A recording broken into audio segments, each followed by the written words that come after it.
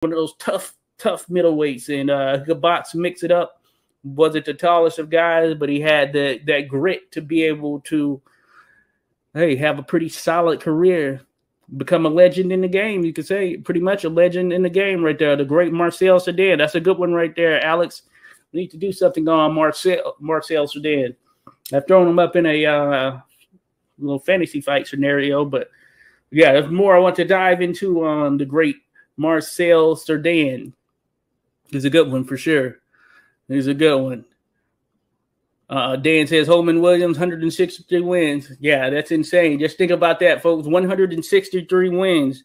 Miss me with these 40 fights, 50 fight career, 163 wins. Holman Williams right there.